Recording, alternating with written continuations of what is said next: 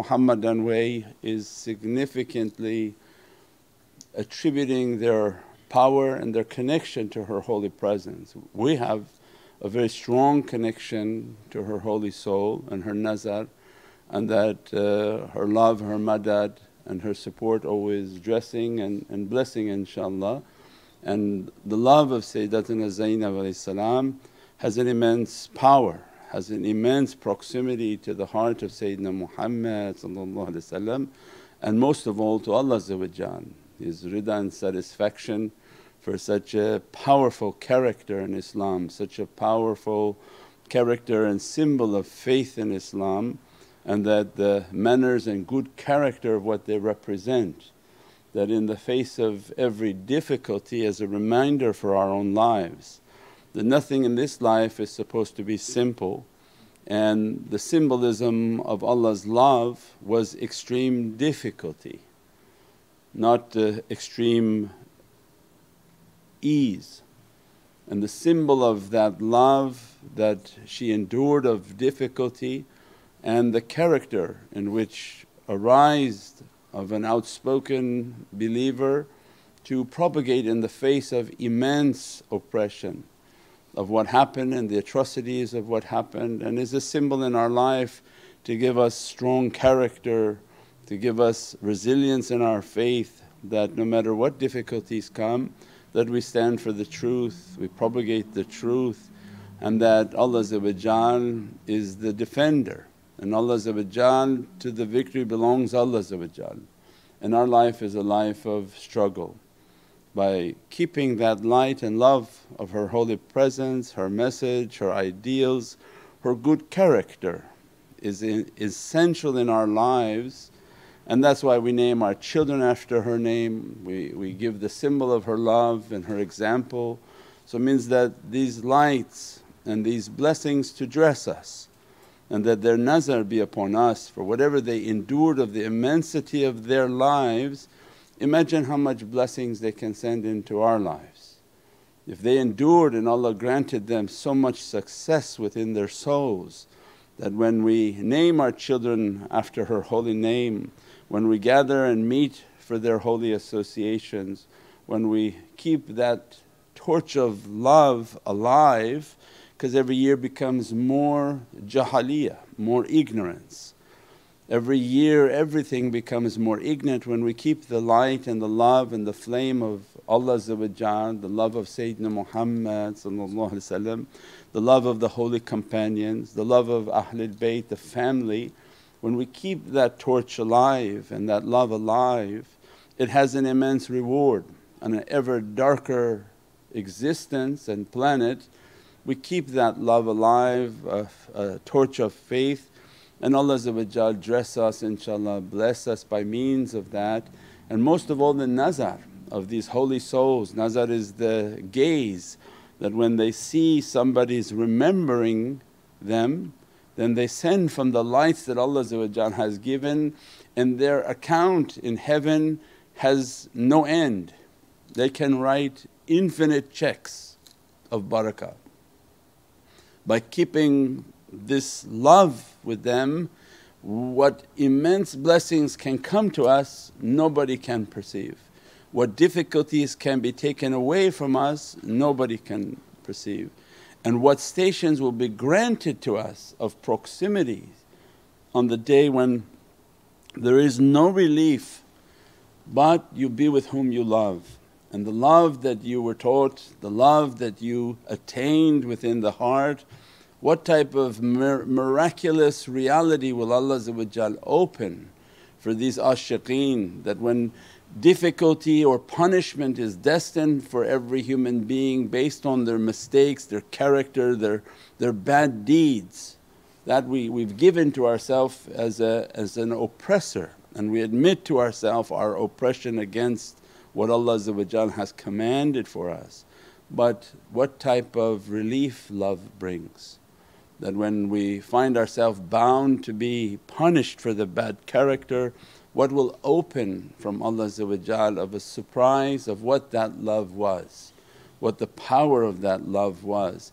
When Allah allows that ishq to be rewarded, Means that right before you think a difficulty going to come to you, if Allah allows their love to begin to intercede, to shield and ask, Ya Rabbi, don't punish for our sake, don't punish because they showed that love, that if you've given me anything let me to shield them from difficulty. And this we can see in our daily lives, that you see a difficulty coming. Imagine you have some sort of authority and you see somebody about to be punished and you put yourself in front of them and say, please for my sake don't punish them. And that's what the character that Allah wants to even show all of humanity on the Day of Judgement, that these people are noble and holy because look at their character, that even in this day, the day in which there is no relief for anyone, how they try to intercede, how they try to shield from difficulty, and they don't need to. They're not like dunya people that they recline in their ease and comfort, shut the door and they don't care who's suffering. But these are people whom they live their life for Ummah Muhammad, and the greatest calamity is yet to come, and that will be called Yawmul Qiyama, the Day of Judgement, and Yawmul Mashar, and the Day of Rising, in which their presence is something completely unknown, and we don't understand the extent of their intercession, the love they have, and how that love will shield us from Divinely anger and Divinely punishment, inshaAllah bi'izzatullah. Because Allah will take rida and satisfaction in showing the world, look at their noble character, look how they sacrifice themselves. They'll give from their account to shield you against your bad character. And all of creation will be witnessing how love saved them, not their actions, not their actions. There is nobody who will be on a Day of Judgement in which Allah will be burning them and the heat of His anger will be cooking them, that they can stand up and say, no, but I prayed and I fasted Ramadan. That praying and that fasting you'd be shy to mention it. Is there nobody who can stand up to give an answer to Allah through difficulty, but Allah will show, look how their love will intercede.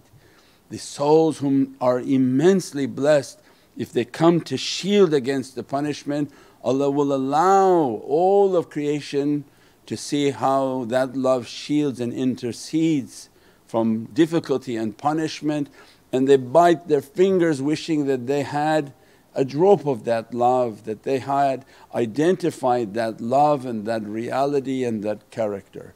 Imagine then what they will feel if they had a drop of that love for Sayyidina Muhammad, for Ashab al-Nabi, for Ahlul Bayt al-Nabi. Means that all of creation will that they wish that when they had heard something like that they would have went to that love.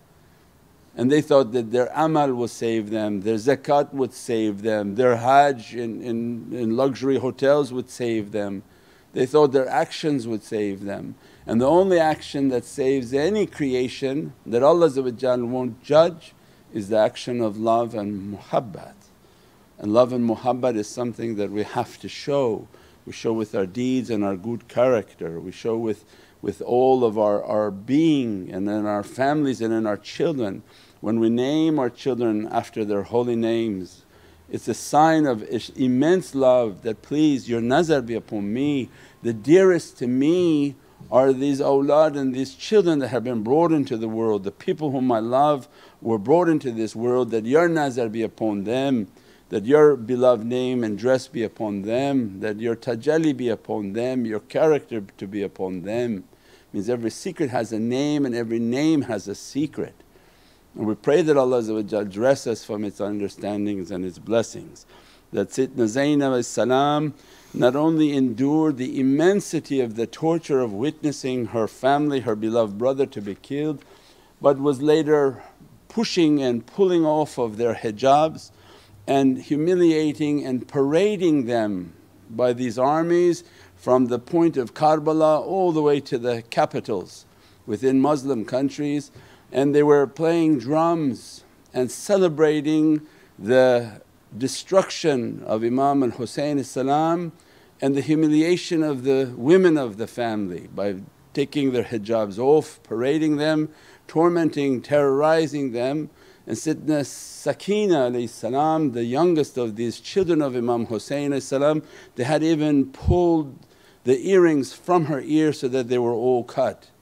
The immensity of the torment that they had and the enjoyment of their drums and parading, in this understanding of that reality for the urs, then we don't drum, and that it's a solace time for her, that this difficulty that endured upon you.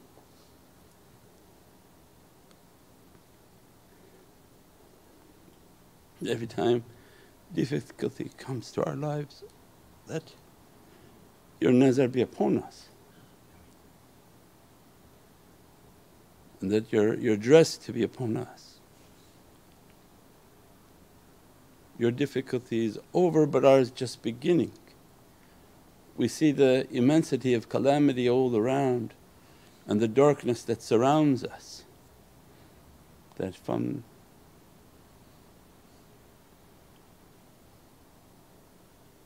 this association of ishq and love, that to dress us with your nazar.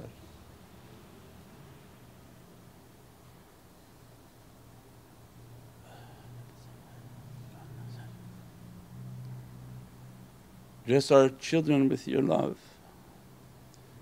whom are all going astray. Dress us with your nazar and the immensity of your faith and character, uprightness and that strength in your character to dress our families, dress our loved ones, and in these days of darkness that your madad and support to be upon us, upon our heart and our souls, and that to be in front of us and to the right of us, to the left of us, behind us, above us and below us, to be surrounded by your ishq and love, and that your madad and support to be dressing our hearts and firmness. InshaAllah bi hurmati Muhammad al-Mustafa wa bi siri Surat al-Fatiha.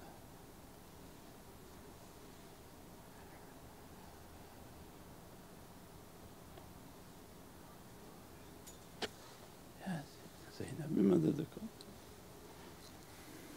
InshaAllah Yahya will describe the name and the occasion of her birth, inshaAllah.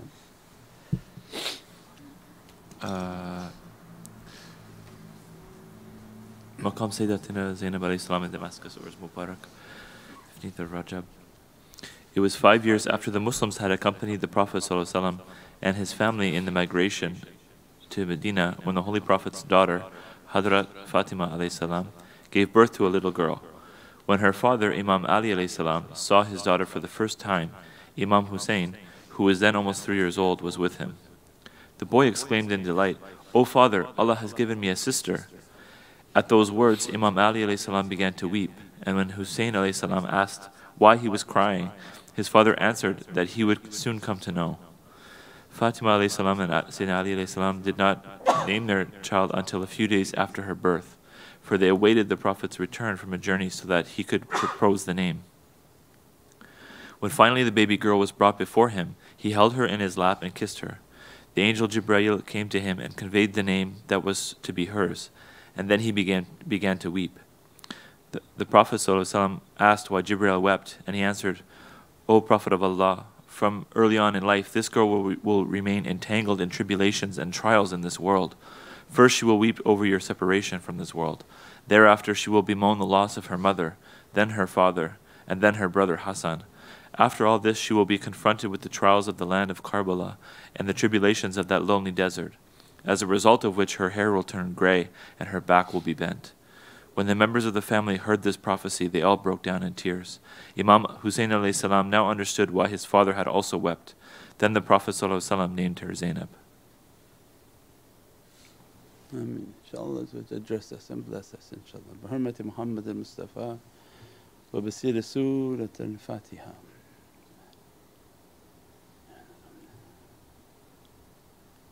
InshaAllah, the pictures of the maqam of Sitna Zainab salam in Damascus, in the area of Zainabiyya, entire little city there. There's the pictures of the maqam there. Anyone who wishes to see ourselves at that maqam, asking for her beatific nazar and beatific lights and beatific tajallis, and take into that association all whom you love. That see your children there, see your family there under her nazar, and that she dress us and bless us on this occasion in which Allah will be dressing her soul for her anniversary of her difficulties and the passing of this life. When we remember their passing, is that it's a night of celebration for them, their union into the heavens, and all that they struggled of difficulty on this earth, continuous dressing and blessing upon them. When we sit and remember them, it's like their accounts are filled with lights and they just want to give to all who remember them. So we ask that Allah to include us in those lights and in those dressings, and that they reach into our souls, into our loved ones, that that light enters into their souls for their faith to become strong or regain their faith and good character, and that inshaAllah Allah allow them to intercede for us on Yawmul Mashar, on the Day of Judgement, and Yawmul Qiyama, on the days of tribulations inshaAllah. Bi hurmati Muhammad al-Mustafa wa bi siri Surat al-Fatiha.